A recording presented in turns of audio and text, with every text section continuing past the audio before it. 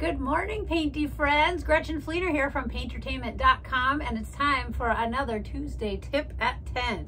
We all have the challenge of line control. We already talked about ways you can mark the beginning of the line, but sometimes there's just, people need like walls. They need to know exactly, they need to outline exactly where to stand.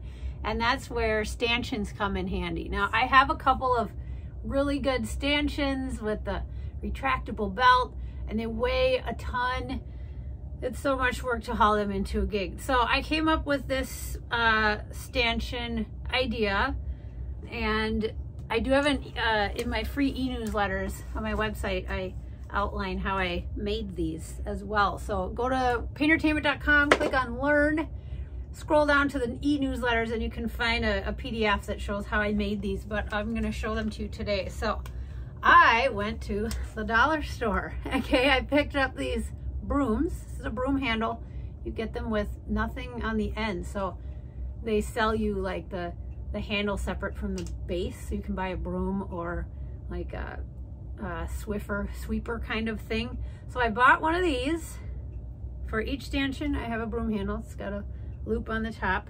And then I bought the little Swiffer type pad, and for that piece I've only bought it for the part that this threads into. Okay, I cut that off and I got rid of the rest because I didn't need it.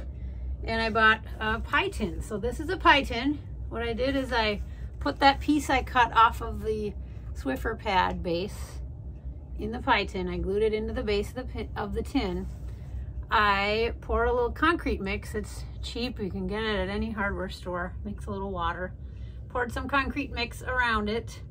Let that set up. That gives you that weight and helps hold this centerpiece in. And then I wrapped it with just some fabric I got in the remnants at the fabric store, so it was cheap. It's even glittery. And so what I do is I bring a little stack of these pie tins, and these poles, they actually fit really nicely in my director's chair bag. And then when I get there, I just screw them into the base. And I've got these perfect little stanchions to hold ropes that don't weigh a ton. They don't take up a ton of space. I have a sturdy bag that I just put all of these in.